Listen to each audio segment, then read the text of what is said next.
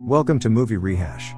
Today, I'm going to explain a thriller movie from 2023, titled, A Lifeguard Obsession. Watch out and take care. The film opens with a montage of lively Cocoa Beach scenes captured through stock footage, showcasing people having a good time, soaking up the sun, and reveling in the ocean waves. As the camera pans towards the horizon, we spot Tyson and Liz, a student and her coach, floating on their surfboards amidst the serene waters, and engrossed in a conversation about their illicit romance.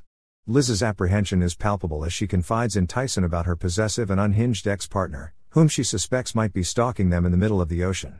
Her fear comes true when someone pulls them in the water, and they both sink. Is this murdered or something? 6 months have passed, and we see a girl named Maggie. She returns at work after the beach closed down due to the shark attack. Suddenly, her boss, AJ, appears there to divulge some information, including the fact that Maggie is currently dating a remarkably attractive influencer named Cade Kerrigan. Maggie also has not been surfing since the shark attack, but she decides to go for it.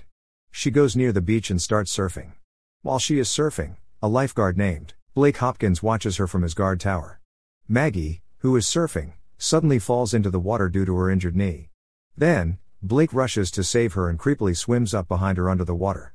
After this, he takes Maggie out the water and comforts her. On the other side of the beach, we see a handsome boy named Cade, a social media influencer who is Maggie's boyfriend, hanging on social media, and he is totally unknown that Maggie is injured in the sea while surfing. Then, a girl named Tina, his lifeguard partner, comes there and tells him to go for a lunch, but Cade says wait for 30 minutes. While they are talking, it is announced on the tower that Maggie is injured. Hearing this, Cade and his lifeguard partner, Tina, go to see Maggie if she is okay. Cade gets there and pushes Blake, saying that she is my girlfriend, don't touch her. Cade hugs her and Blake watches them rudely. After this, they go inside and Cade makes hot tea for Maggie.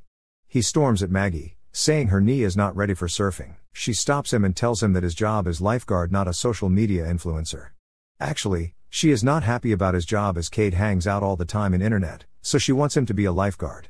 When they are arguing, Blake appears there and they introduce with each other. Maggie says thanks to him and he replies that it is part of my life.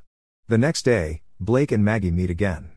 Blake seizes the opportunity and gives Maggie a gift to help her injured knee. After that, they go for a walk, and Blake gets to know more about Maggie. She talks about her seashell collages, and Blake is familiar with her. Cade sees both of them at the beach, when Blake is looking at Maggie's shell, and Cade gets jealous. He goes near them and pushes Blake, but Maggie makes him relaxed. The next day, Cade says sorry to Maggie for the last day incident as he pushed Blake. Maggie tells Cade that they should take a break, and she angrily gets out of the car. Blake is exercising around Maggie's place, pretending he does not know she lives there. Maggie comes, ready to go to the art gallery. She sees him there and thanks as her knee is completely healed, and they both head to the art gallery. On the other side, Cade is upset due to his breakup with Maggie. Tina approaches him and taking this opportunity, she starts to come close to him. At the art gallery, Maggie sees everything is trashed and she wondered who did it. Actually, Blake breaks into the gallery and trashes the place so that Sam, the art gallery owner, will give Maggie an art exhibit. His plan works, and Maggie is thrilled after getting exhibit, and she hugs with Blake. Tina sees all this and she tells Cade about it. Blake helps Maggie set up the art gallery room. That night, they both go to the pool to cool off after a hard day's work. He takes off his clothes and we see Stopwatch, which belongs to Liz, a girl who is seen at the start of the movie. He jumps on the water and urges Maggie to join with him. He closes his eyes and Maggie also starts to take off the clothes. Then, she also joins with him, where they share a romantic kiss and fall asleep on the pool deck. The next morning, the maintenance man almost finds them. But luckily, they manage to hide inside the wall. After the man leaves, they both laugh it off. They go to the room and Maggie checks her phone and sees that Cade had called her many times. When she is about to answer the call, Blake gets angry and tells her not to answer the call. And this is the time when she notices another side of him. However, at the end, she responds Cade call. Cade tells her that he misses her, and asks her to come inside, but she refuses as Blake is there. After this, AJ, the boss, catches Blake while he is working, and asks Blake if he is looking Maggie. Suddenly he notices Blake's t-shirt, where Maggie's is written, which is only found in Cocoa Beach. AJ asks if he has been there. Blake says no. Then, Blake pushes him, saying he asks a lot of questions, which gets him in trouble. After this, AJ becomes suspicious about him and Googled Cocoa Beach, and found that he had been there, and his real name is not Blake, but Ryan. He also looks up a story about a woman and boyfriend murdered. After knowing everything about Blake, he follows him in the beach. AJ threatens him to tell everything about him to Maggie, but Blake kills him. The art gallery exhibit opens and is a huge success. Maggie thanks everyone for coming.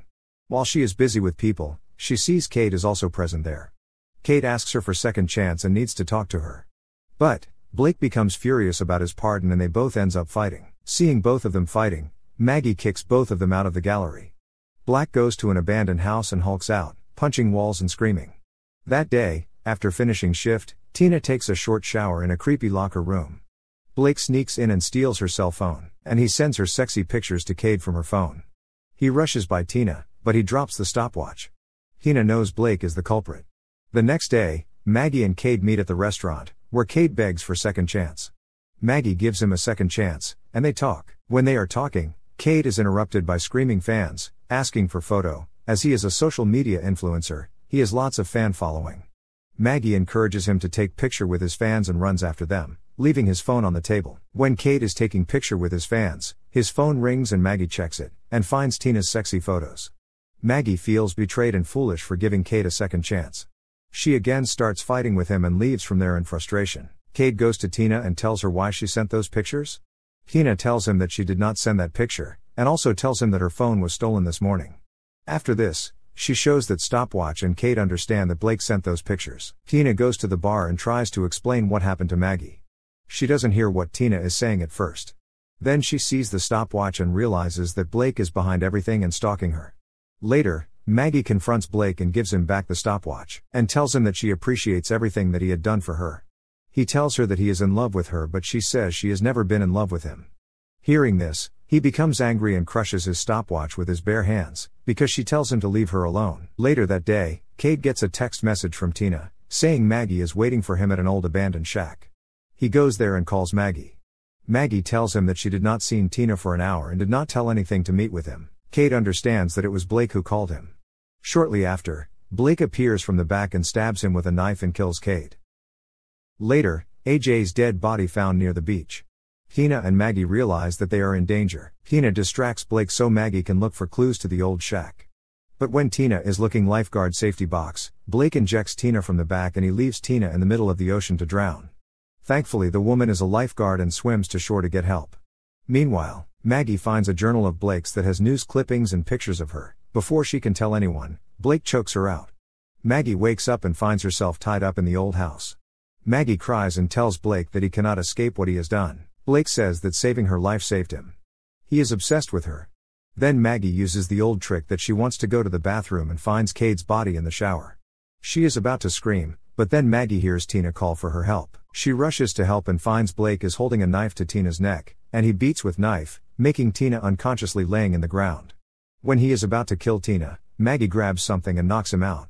Maggie tries to rush to get help, but her knee is acting up. Blake runs after her, and she grabs a shell and stabs him in the neck with it. Blake manages to get away before the police can arrive, and Maggie tries to move on with her life. She starts to surf again. 6 months later, Blake is in Florida where he is a lifeguard in another beach town, obsessing over another woman. In this way, movie ends here. At the end, I want to request my respected viewers to subscribe my channel and help us to grow.